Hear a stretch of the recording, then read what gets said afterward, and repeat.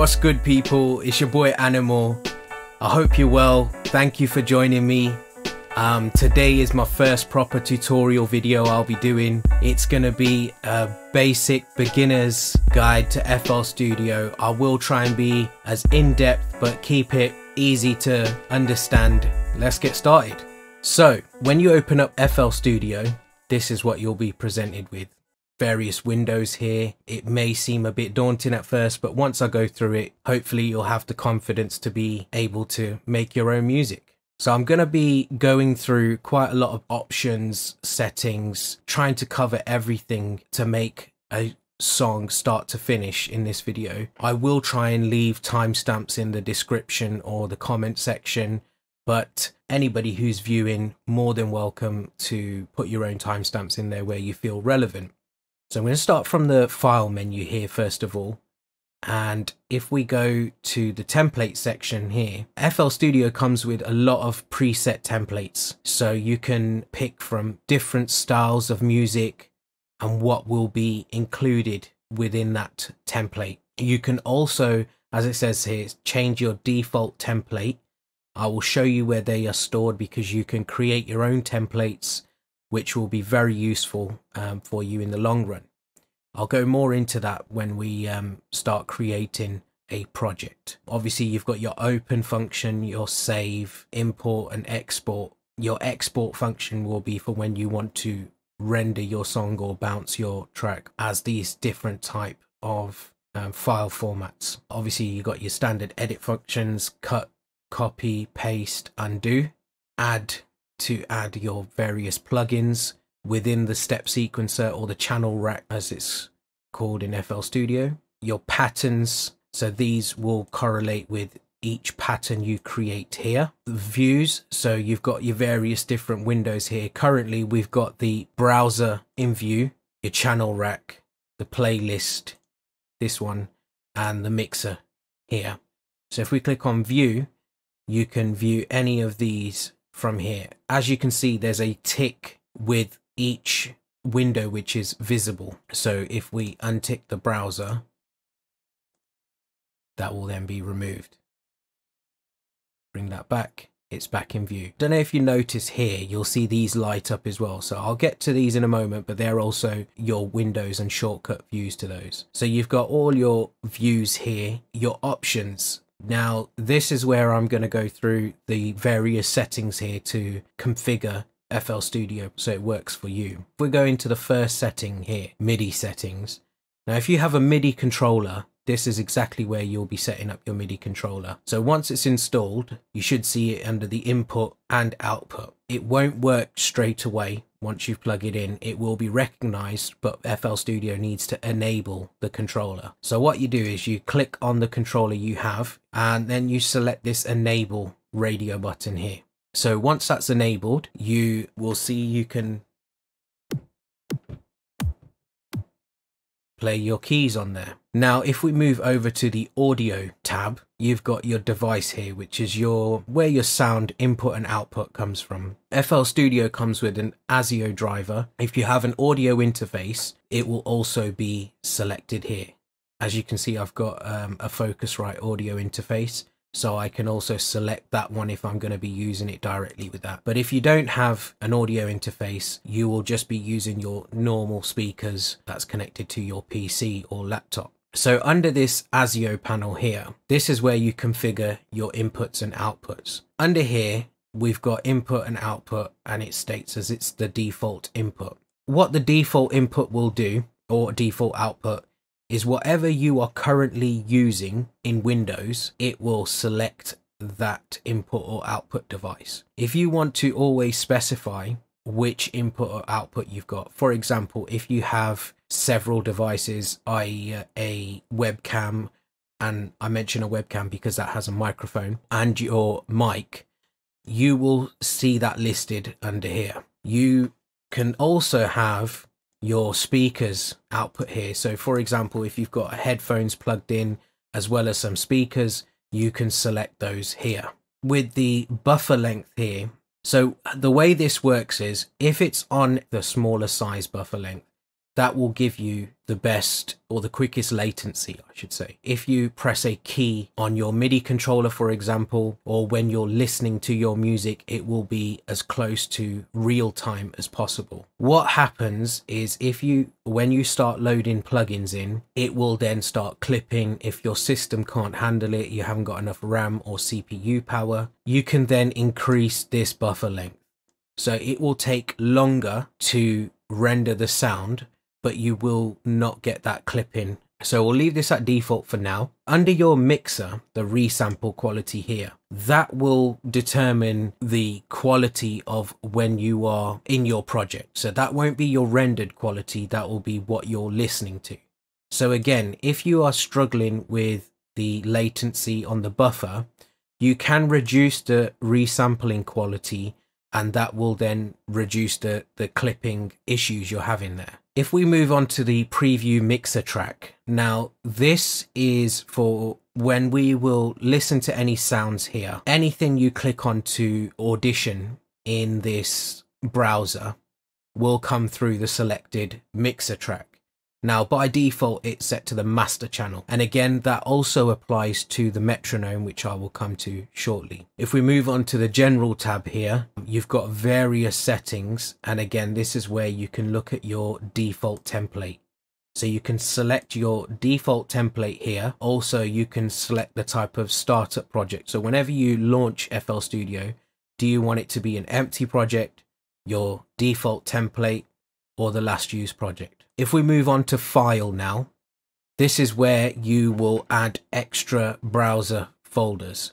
So if you have an external hard drive, for example, and you've got some sounds on there that you want to add, or you've got a folder on a different area of your system, you can add the location in here. So you can actually type or paste in the location, or you can click this folder and navigate exactly to where you want. Click OK, and as you can see, it's appeared here. This backup function here is a lifesaver. I would definitely recommend setting this as frequent as possible. It will store it not with your project file, it has a backup location. So if we move on to the project, this is everything to do with your current open project. Now this data folder correlates with any recordings, any chops you might do, any splitting of audio files. As it's set to none, it will save to FL Studio's default location. If you select auto, because we haven't saved the project yet, it hasn't done it. So if you save the project and then select auto, this will populate into that folder. So any audio you record will go into there. So your time signature is here. Under the info tab, you can title your music here. So this will be your MP3 metadata. You can put your title there, obviously your name as the author, the genre, and there's this radio button which states show info on opening. Basically means every time you open your project, you'll have a little window pop up and it'll tell you the title, the author, and basically anything that you've got populated in here.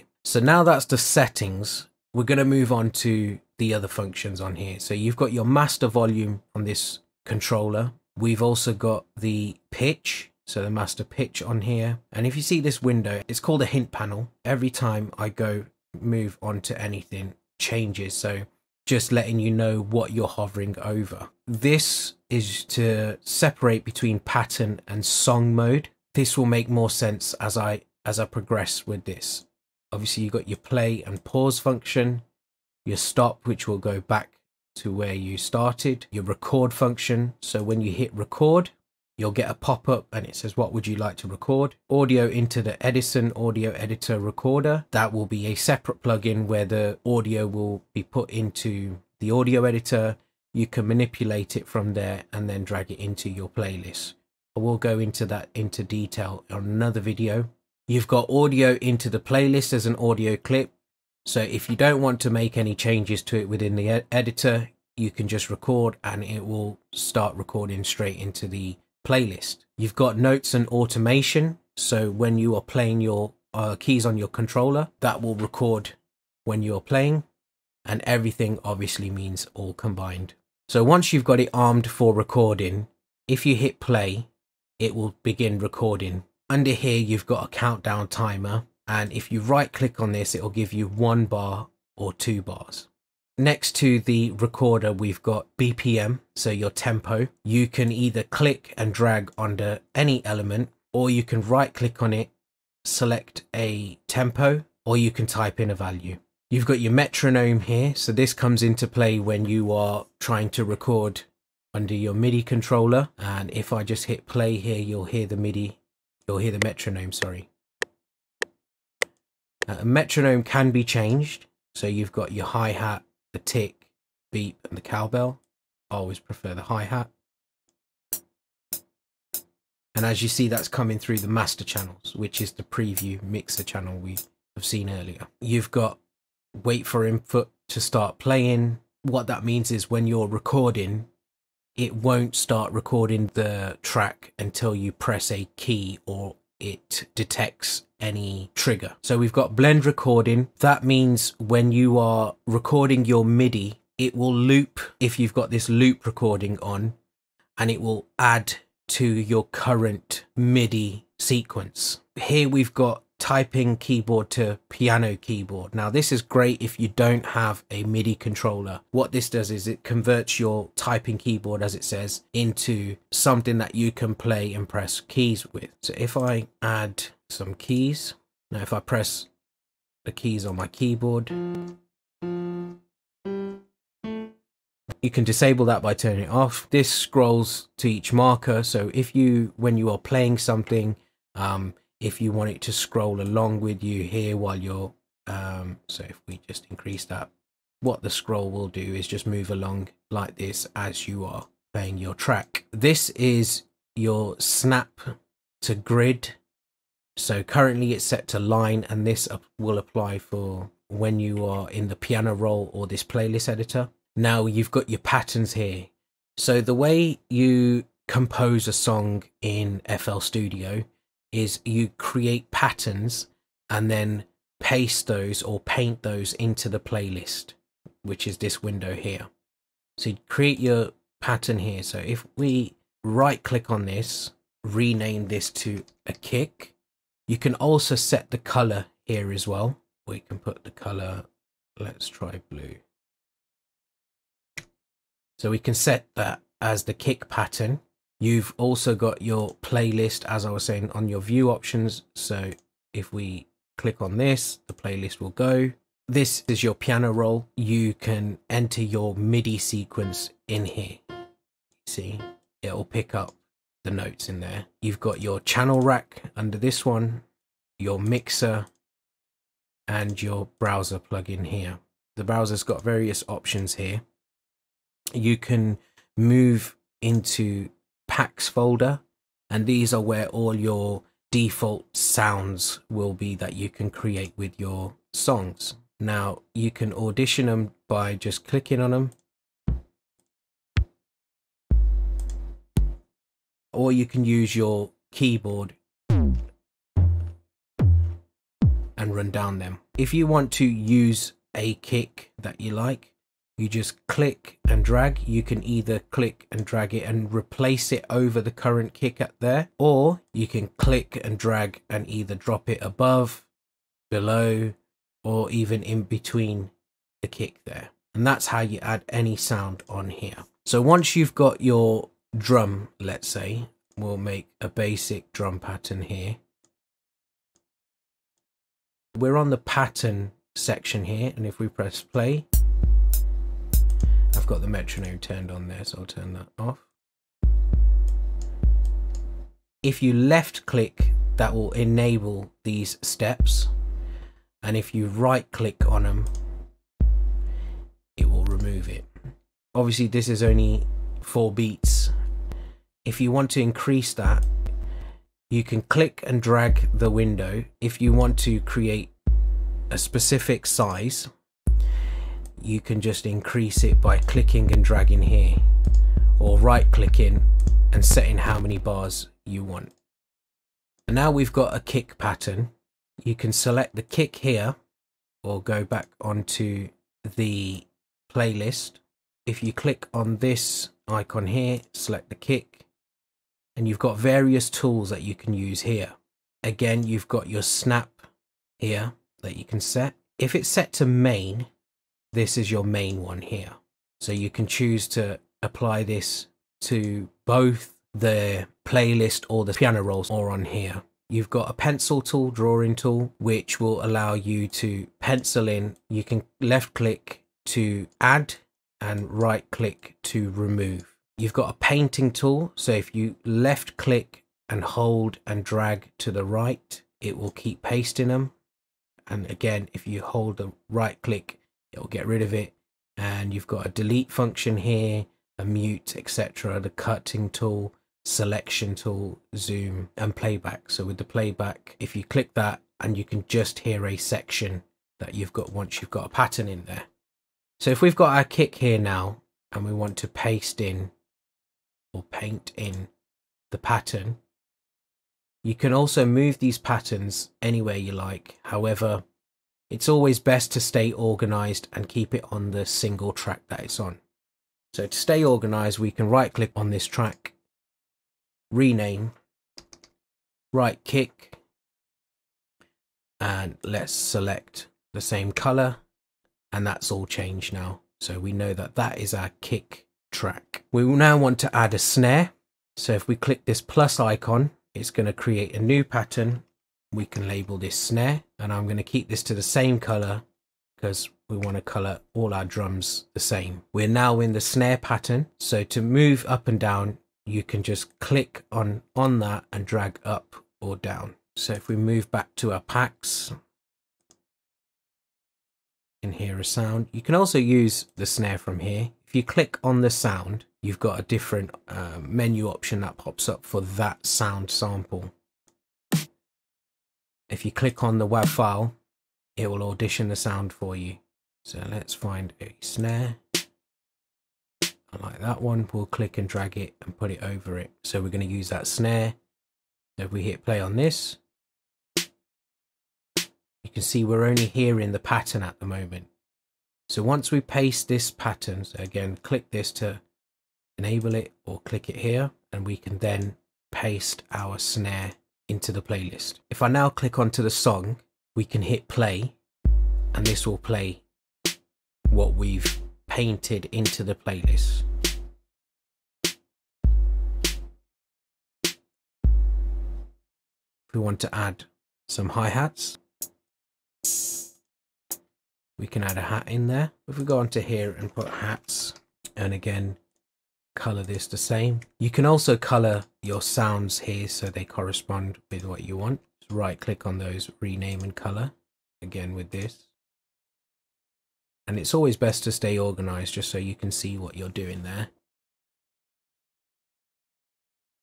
We've got our hats here, so you don't necessarily need to use individual patterns for each sound. You can add them. So with the hats, there's a great function here which fills the steps for you. So just right click on that and you can fill each 2 steps. And the reason why it's not populated the rest of them here is because we haven't selected the amount of bars that we want to use. So by default, it's set to 1 bar. If we go to 2 bars, that will enable those. And if I go fill each 2 steps, that will populate that as well. So if we now play the song, that's only playing those. Okay, let me change buffer length. As you hear, that's probably crackling. So, and I'll also, as I showed you, change the resampling quality. There we go. So we've got this pattern here. Now what you can do is, once we've added the hats here, if we paste our hats in here and hit play. So while we're in this channel rack, while that's playing, you can see on the timeline where it's hitting those steps. So if we want to add another sound, you can add your sounds on here as you're going along. And like I say, right click to take it off. Now you can also adjust volume and panning from here. So the right dial is the volume. It's set at 80% by default, and we can turn that low. So you can adjust the volume from there, or if you click on the sound, this also corresponds with the other dial. So if you see, the other dial is also moving.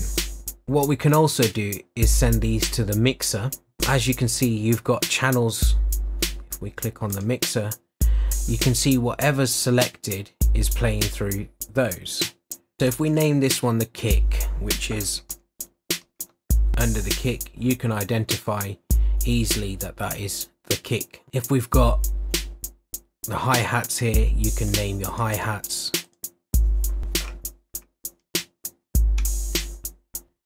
And we've got our open hat under this one.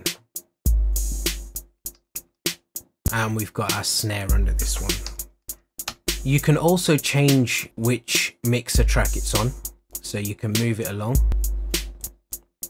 You can also click here and drag. You can right click and type in the value.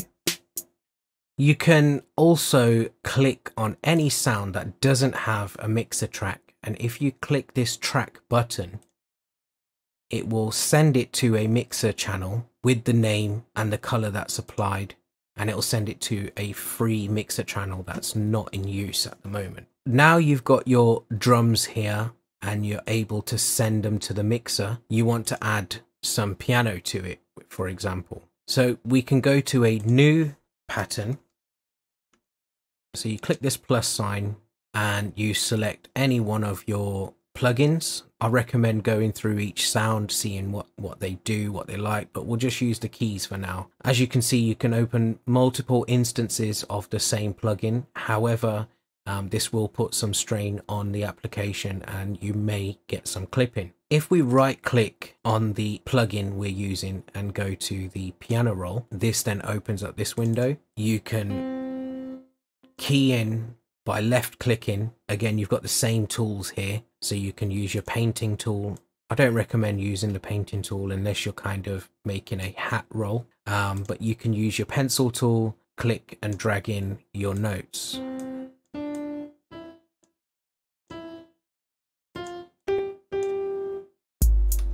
And again, if we want to click on a pattern, this will play what we've got and we'll be able to see where we are on the step. So we now have some keys under the piano. We go back to our playlist, select the piano and put that in there. Again, select the song.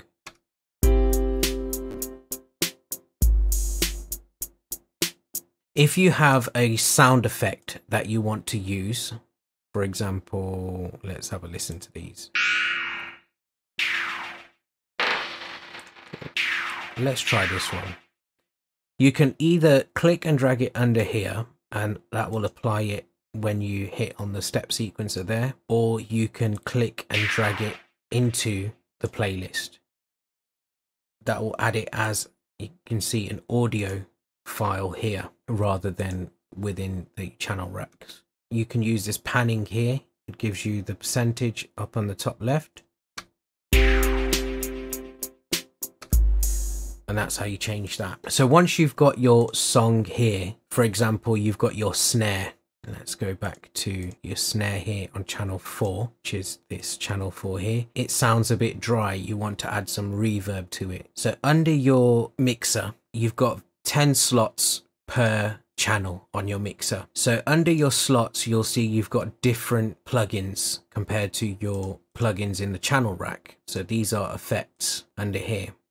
Now you've got your EQ under here. So if you want to EQ your snare, we go to the snare pattern, go to pattern, you'll just hear the snare. Same way, if we were in song and we could hear the whole song, but you just want to hear the snare, you can right click on this radio button and it will turn all the other channels off. Now the reason you're hearing the piano is because we've not put that under a mixer channel, and that's all coming through the master channel, again for the sound effect as well. So if we move this to a different channel, and same for this one. Now you're not hearing those because they've been routed to their own channel and not into the master channel. So we're on our snare and we're going to add some EQ. And here you can see your EQ. This window is resizable. You can click and drag it like this. You can double click on this and it will maximize it, like I say. So you can use these various points to make your adjustments however you want. Now we've got the EQ on there. We want to give it some reverb, some echo. So we go onto the reverb and immediately you can hear the difference. You've got various presets on here. You can click on the preset and select, or you can actually cycle through them with the arrows. If you find something that you like, you can then make different changes on here. So your dry signal is the raw sound that's coming through. So that's the full audio sample. The wet signal is how much reverb you're applying to it. So if we remove all the dry, that is just the reverb. And then if you add the dry on there, you'll hear it start getting thicker. And then you can reduce the wet as well. And this is also great for when you're creating sends and buses to add reverb to multiple sounds, so you don't have to keep loading the same plugin. If we remove that now, let's reduce the dry and wet signal and put this back on. You can right click back on there and it's created a sound there for you as well. You can add various different effects to each of your mixes. And for example, we're at a point now where we want to export our song. So if you want to export your track, you click File, Export, and you've got your WAV or MP3 here. Once you've named it, I always ask for a name first and a destination, and then hit Save. You can then select either multiple formats here, or you can select the one. So if we originally did a WAV, we can go to MP3. Now you'll notice different options appear here.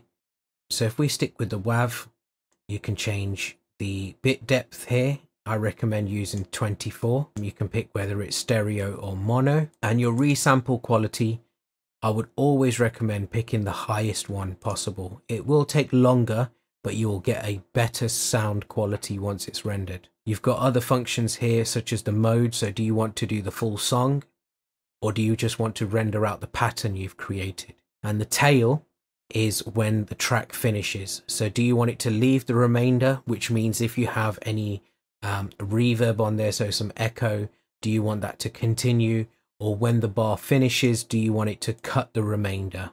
Or again, wrap the remainder? So if you're going to create a loop, do you want it to be able to loop around? Once you've configured all your settings here, you can click Start. And that notification is to let you know it's rendered. So we can close our application and save this as well. That's closed. And you can see on the desktop, there's the song. And there it's playing. Thanks for watching. Hopefully I've covered everything for you to have the confidence and knowledge to get started on making your music. If there's anything I haven't covered, please leave a comment and let me know what you would like me to cover. Thanks again for watching. I'll see you on the next one.